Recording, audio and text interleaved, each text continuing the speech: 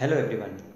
Today I am going to deal with yet another basic concept which the students are taught at class 4, class 5 level, and they follow the traditional method of doing this concept, but the same concept is asked in competitive exams also, where you cannot afford to spend so much time by applying the traditional method. So today I am going to tell you one shortcut through which you can find out which of the two given rational numbers is greater or smaller, or whether they are equal or not. This simple concept can be dealt with within, say, a blink of an eye only, and you can tell by just looking at the rational numbers which of the two rational numbers is greater or which of them is smaller. So you don't have to follow the traditional method. You don't have to divide the two rational numbers to find them in decimal form first and then tell which of them is greater. Now I am taking one example for demonstrating this concept. Say we have 4 by 3 and 7 by 6. Now we have to find out which of these two rational numbers is greater, or we have to put one of these signs, greater than, less than, or equal to sign in between them. Junior students are told like that, whereas in competitive exams you are asked to find the greatest among 4 given rational numbers and so on. So for doing this in one step, what you need to do is just multiply this 4 by the denominator of the other rational number. So 4 into 6 gives you 24, and similarly multiply this 7 by the denominator of the other fraction 3, which gives you 21. Now the side in which you get the larger product, here the product is 24 and here the product is 21, so the larger product is on this side 24, so we have 4 by 3 is greater than 7 by 6. So using this simple concept, you can tell that 4 by 3 is greater than 7 by 6 just by looking at the two fractions and not by doing the traditional method. I'll just show you the method through which the teachers teach the junior students about finding this concept of greater and less. Now in junior classes, what they do is 4 by 3 and 7 by 6, they make the students find the LCM of 3 and 6, LCM of 3 and 6, which is 6. So they multiply the numerator and denominator by 2, so this becomes 8 by 6, and this is obviously 6 already, so multiply by 1, 7 by 6, and now they compare the numerators. But this process becomes more tougher when the numbers in the denominator are higher. So you have to find the LCM of big numbers, which is a tedious work in itself. Now let us take one more example. Say 4 by 9 and 5 by 6. Now in these two fractions, again you do the same thing. 4 into 6, 24.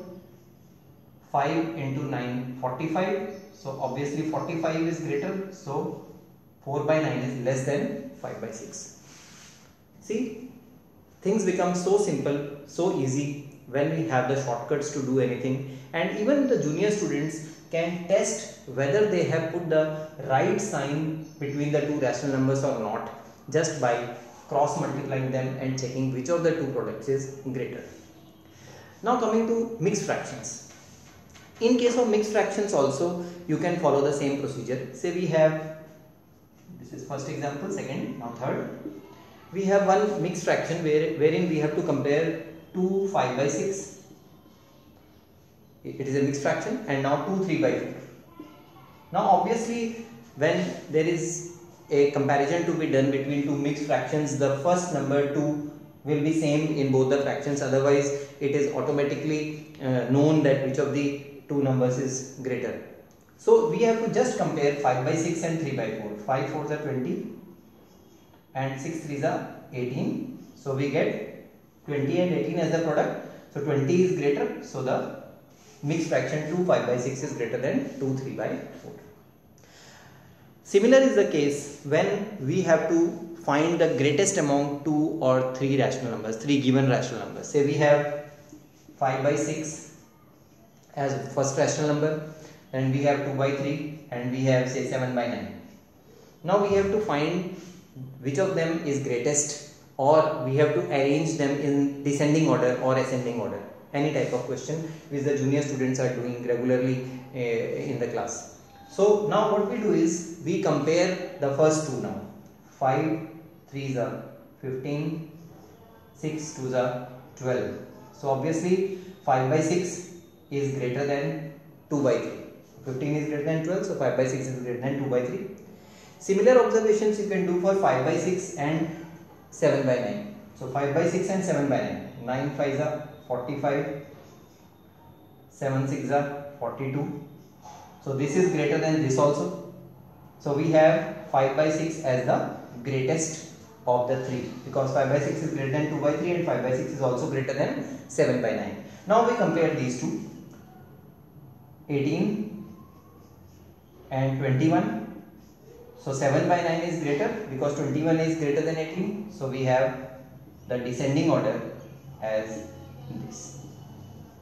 So see, we don't have to do any writing work, just mentally we can calculate the cross multiplied products and find out which of the following given rational numbers is greatest or smallest. Now let us do one activity. I have 12 questions written here, and I have to insert a greater, less or equal to sign between these 12 questions. Now see how much time I take to do all these problems, whereas by traditional method each question will consume 1 minute at least if the child knows the concept properly. So here I go. 16, 35. So 35 is greater. 15, 8, 15 is greater. 51, 52, 52 is greater. 35, 32, 35 is greater. 84, 84 they are equal. 63, 50, 63 is greater. 65, 66, 66 is greater. 75, 70, 75 is greater. 27, 16, 27 is greater. 4, 4 is same, so 6, 7, 7 is greater. 10 and 9, 10 is greater. And 18, 18 they are equal. See, it takes just 1 or 2 seconds only to find out which fraction is greater. So students, do the concepts by these methods. They do save a lot of time in competitive exams, and you will definitely feel a touch above the others. So keep learning, keep enjoying, and share and subscribe the video if you like it.